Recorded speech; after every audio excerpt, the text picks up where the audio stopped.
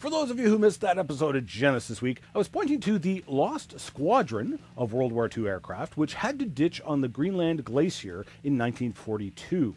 The group of B-17 and P-38 aircraft were found again in the late 80s, and one P-38 was recovered in 1992 from underneath over 250 feet of ice that had accumulated on top of the aircraft in 50 years.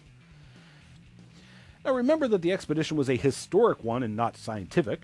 They were retrieving aircraft, not studying ice cores. There is no formal scientific write-up that I'm aware of, but the facts are clear, and you can view photographs and video for yourself and see the hundreds of ice layers visible in the gopher hole. Okay then, Ian, let's have a look at that gopher hole. But first, a little background to explain what we are seeing. Please welcome Mr. Bob Carden. Bob?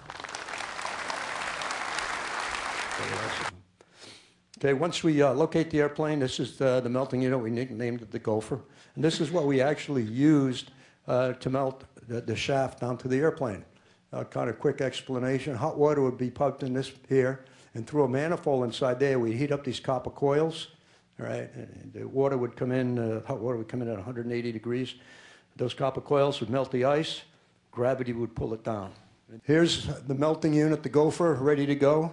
So now when everything gets working and the boiler's boiling the water and it's going down and gravity's pulling down, literally all this thing is doing is sliding down that pipe. You would think that it would go straight down. It didn't. It kind of went down like a windy snake.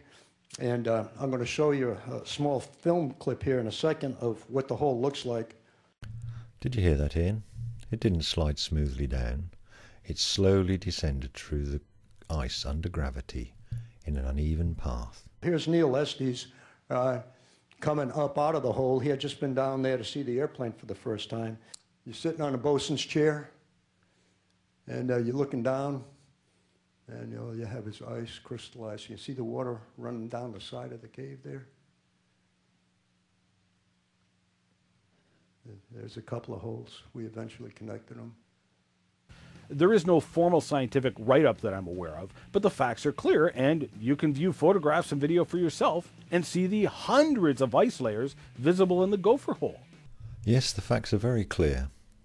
The facts are that without understanding the process involved in the creation of the hole, you have no idea what you're looking at.